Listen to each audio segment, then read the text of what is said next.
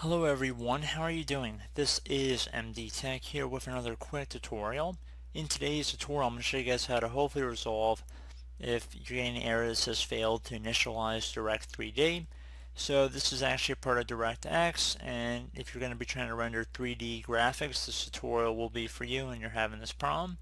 So we're going to jump right into it, and we are going to start by opening up the web browser or any web browser, and you want to navigate over to Google.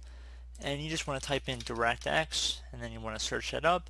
One of the best matches should be from Microsoft domain that says download DirectX and user runtime web installer.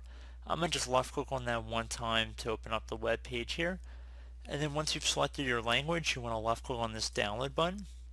I'm going to uncheck the box next to MSN default homepage and Bing default search engine. I don't feel like changing that. And then I'm going to left click on no thanks and continue to DirectX end user runtime web installer. Should take a second to download. I'm just going to left click on the file one time once it's downloaded. You're going to get a user account control prompt asking if you want to allow this app to make changes to your device. I'm going to left click on yes. You can minimize out of the web browser at this time.